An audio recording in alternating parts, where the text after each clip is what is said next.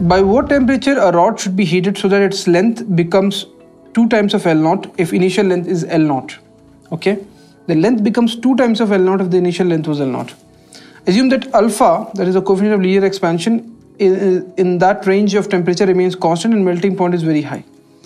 Even if alpha remains constant, you look at this problem, it says that the length of something has doubled, which is a very, very high increase in length because of heat. Okay, the original form of the expansion formula is this. Okay, alpha equal to 1 by L dl by dt.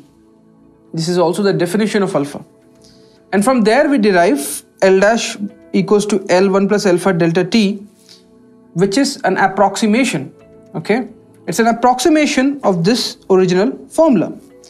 Now this approximation works when the temperature change is not very large, but if the temperature change is large, then you can't do this. Okay, then you will have to use the original form, like in this particular question. So this particular question is very important to understand. So let's see how to do that.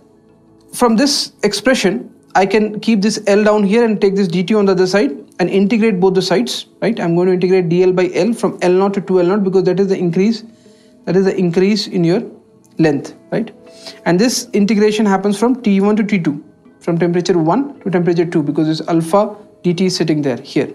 Now what happens? Now the integration of dl by L will become ln L, right? Log to the base e from L0 to 2L0, and that becomes equal to alpha is a constant, so it comes out of the integration. It has been told in the problem that alpha doesn't change. So alpha comes out, you get T2 minus T1.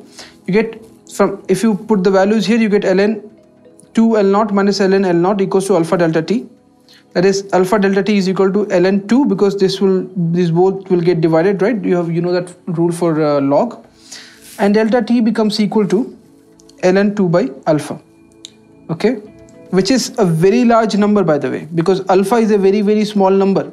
Okay, so ln 2 by alpha is a very, very huge number. It means that you have to change the temperature by a very huge number to double the size of a rod of length L0. Okay, so the answer is ln 2 by alpha. For more videos and live lectures on the JEE, click on the subscribe button now.